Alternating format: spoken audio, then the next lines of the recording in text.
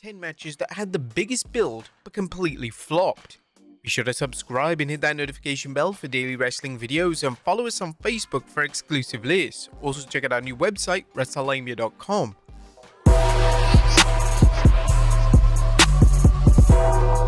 Number 10, The Undertaker vs. Kane, Hell in a Cell 2010.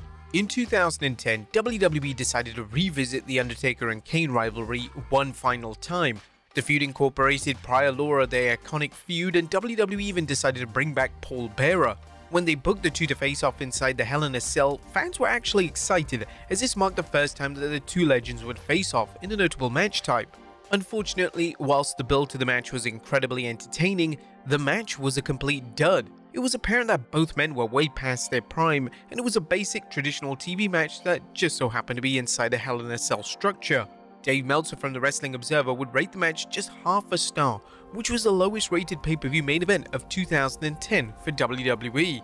Number 9, AJ Styles vs. Edge, WrestleMania 38. At last, WWE were going to deliver AJ Styles vs. Edge in 2022, and they were going to do it on the grandest stage of them all. Heading into the match, there was an expectation that the match would be an all-time classic.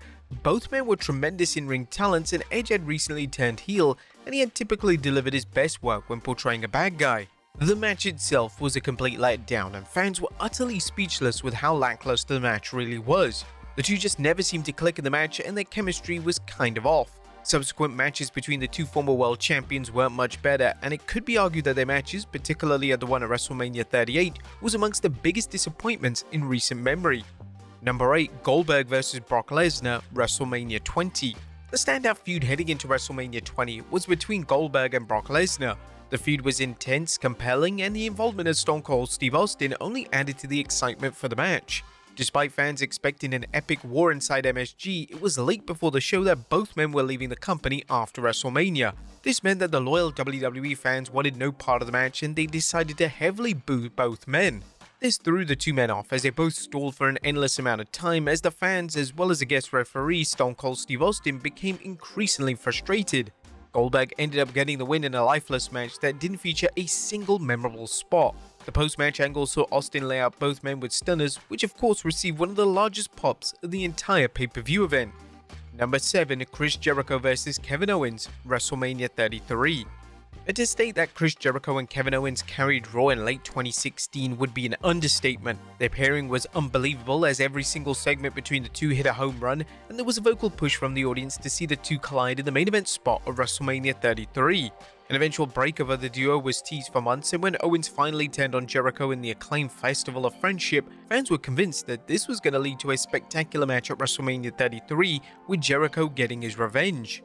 Ultimately, WWE would decide that the match would go on second, and whilst initial plans called for the match to be for the Universal title, this was later changed and Owens would drop the title to Goldberg, meaning that the match would now be for Jericho's US title. The second match on the show is typically a tough spot to be in, and Jericho and Owens found it difficult to get the crowd going.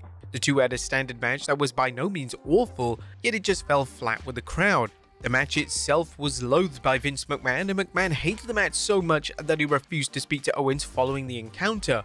Jericho has since reflected on the WrestleMania matchup, and the inaugural Undisputed Champion offered an honest insight on an episode of the Talk is Jericho podcast. Now, if you know anything about placement on a wrestling show, if you're not last, you want to be first. If you're not first or last, you want to be semi-main event. And other than that, it's pretty much a quagmire. Unless you can get a good spot like Sean and I did, which was 5th, but we had 25 minutes, which went 29 minutes, as I told you. This did not have that. It was scheduled for, 15 minutes. And don't forget, guys, it takes a minute and a half to walk to the ring. And it was just kind of just a match that was just there. And it really bothered me because that story was one of the best, if not the best story of that whole WrestleMania season. I still think the Festival of Friendship is one of the best segments in Raw history. Number 6, Daniel Bryan vs. The Miz, SummerSlam 2018. When Daniel Bryan was cleared to wrestle in 2018, one of the matches that fans wanted to see was Bryan vs. The Miz. A showdown between the two had been building for around 2 years, and it escalated when The Miz cut an incredible shoot promo on Bryan during an episode of Talking Smack. The match would finally go down at the 2018 SummerSlam event, and fans expected the match to be one of the strongest matches on the card, yet it was a match that was relatively basic in nature, and for whatever reason, the crowd didn't seem too invested in the in-ring action. The Miz would manage to get the win via underhand tactics, and this would allow the feud to continue for the next few months. The quality of the SummerSlam match seemed to lessen the excitement from fans for the feud, as their subsequent matches suffered from a lack of buzz, and before fans knew it, WWE were going in a completely different direction with both of their respective characters. Number 5. Dean Ambrose vs Seth Rollins, TLC 2018. The feud between Dean Ambrose and Seth Rollins that took place between 2014 to 15 was outstanding. The two had amazing matches, and their feud was a great showcase for both men. In 2018, the two would feud once again, but this time the roles would be reversed. Ambrose would now be the heel, whilst Rollins would be the babyface. The feud began when Ambrose turned on Rollins, and the two were to settle their issues at the TLC pay-per-view in a match for the Intercontinental title. Due to how heated the feud was, and due to how acclaimed their prior matches were, fans were anticipating a Match of the Year contender, yet the match they got wasn't even the match of the night. The main issue with the match was that this was supposed to be a blood feud, yet for whatever reason the match started with a lockup. The action wasn't representative of the story that WWE had told, and this led to the crowd turning against the match. The crowd would heckle the two wrestlers with chants of "This is boring," and it was hard to disagree, as this was truly one of the most uninspiring matches of the calendar year. Number 4. AJ Styles vs Shinsuke Nakamura, WrestleMania 34. The idea of AJ Styles vs Shinsuke Nakamura colliding in the WWE ring at one time seemed like an impossibility. However, in 2018, WWE committed to booking the match. Nakamura would win the Royal Rumble and would challenge AJ, who was a champion at WrestleMania 34. The anticipation surrounding this match, particularly those from fans on social media, was insane. Fans expected greatness, and they truly believed they were going to witness one of the greatest matches in WWE history. Ultimately, the match was passable, yet it wasn't a classic matchup by any means. According to AJ during an appearance on After the Bell, fans had set their expectations way too high when it came to the match. Expectations are way too high. I know that Nakamura thought so too, because no matter what we had done in the match, the expectations were too high. Here's what a lot of people don't understand. Crowd, fans, the WWE Universe, New Japan and all that stuff, the fans are everything. They're everything. They set the tone on what is a great match. It's how they respond to it, and in Japan, they're so respectful. When they do respond, it's huge. Wow, this is such an amazing match. But had the same match been done in the WWE ring without the same response, it's not going to be declared as that great of a match. The fans are everything. They dictate a great match. It's just the reality and truth of the whole thing, and a lot of people don't understand. The expectations were so high because of what we did at Wrestle Kingdom. Number 3. Roman Reigns vs Jey Uso, SummerSlam 2023. The 2023 SummerSlam main event saw a new match type debut in WWE. Roman Reigns and Jey Uso would collide in tribal combat, and WWE would explain that a tribal combat match would see no DQ and no outside interference. When this was announced, it was added to the excitement for Reigns vs Jey because fans had become accustomed to Reigns' matches ending with outside interference, yet with this new stipulation, WWE would deliver something new and unique.